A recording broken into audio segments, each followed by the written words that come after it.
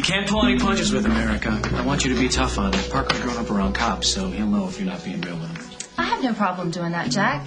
As long as you think it'll work. It's got to. Because honestly, I'm running out of options. I just hope the idea of real jail time would be enough to wake Parker up.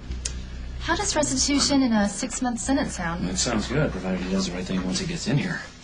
Just don't like the idea of breaking my own son. What is going on? The DA wanted to see me? Yes, Parker, she wanted to see you, alone. How could you call him down here and not tell me? It's procedure, Carly. I don't need to clear it with you. Yeah, you do. I'm his mother. What's his excuse? I asked him to come. Why? Why not? Come here for a second.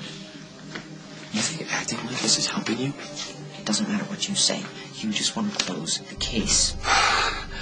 Okay, you got me. Yeah, that's what this is all about. The fastest way for me to do that is to get you to talk.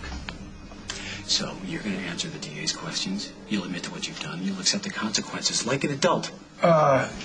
We don't need to go overboard, Jack. Nobody asked you to chime in, Montgomery. Actually, your son did, and I think I can clear up this entire misunderstanding.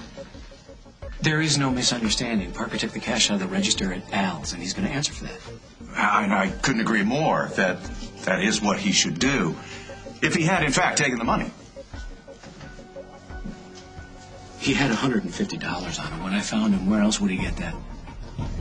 From me. I gave it to him.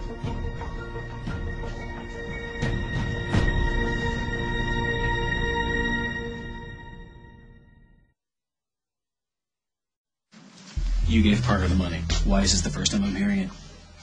You know, that is a good question. Yeah, I bet the answer is just as good. Well, there's no need to be hostile, Jack. So why exactly did you give Parker this handout? Well, you had kicked him and his new bride out of the house. They had nowhere to go. They had nothing to live on. I'm sure as his father, you wouldn't begrudge your son that. You really are a piece of work. Are you hearing this? Jack, when I found them in Old Town, Parker had barely $30 on him. I guess I just don't understand why you didn't tell me this yesterday. You saw that I was taking steps to make sure that Parker was punished for stealing, yet you didn't say anything, did you? Well, frankly, I was hoping that all this would blow over, and, well, I didn't think that you'd like the fact that I gave your son a helping hand. You know what? I like lying even less. And why aren't you saying anything? Jack. No, Parker's so quick to open his mouth. You're being so silent now. What do you want me to say? I want you to tell me the truth. We all know that Craig didn't give you that money. You don't have any proof that I didn't, Jack. Parker, if you want me to treat you like an adult, I'm willing to do that. What's going on?